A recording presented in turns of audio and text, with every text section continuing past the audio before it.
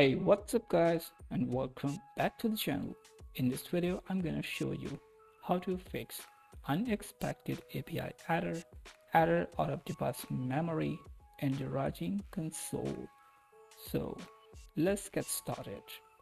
Solution number 1: go to options on Ryujinx and go to settings and go to graphics tab and check your resolution scale. If you are using 3x or 4x, then you can select from here this one, enable texture recompression.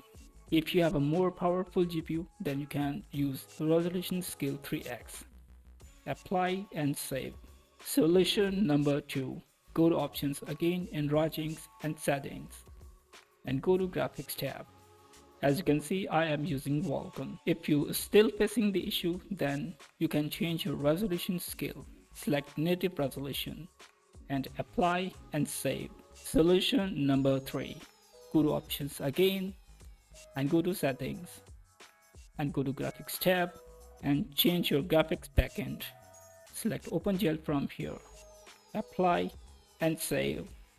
Solution number 4: go to options again and settings and go to system and check this option, enable vsync, and check this option and uncheck this option and apply and save, and it's done. I hope this tutorial will be helpful for you guys. If you like it, then please subscribe to the channel, and thanks for watching.